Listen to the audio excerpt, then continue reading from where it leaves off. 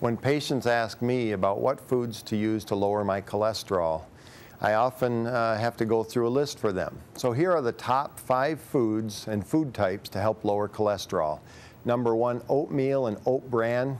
High fiber, high soluble fiber type of foods lower the bad or the LDL cholesterol. About 5 to 10 grams a day, which is about 1.5 cups of oats. Number 2, fish and omega-3 fatty acids. They lower blood pressure, decrease inflammation, may help decrease blood clots. Mostly found in fish like salmon, herring, tuna, mackerel, lake trout, and halibut. Number 3, walnuts, almonds, and other nuts. They're rich in polyunsaturated fats.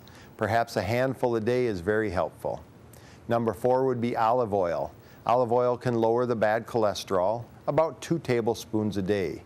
Use it to saute vegetables in salad dressing and in marinades.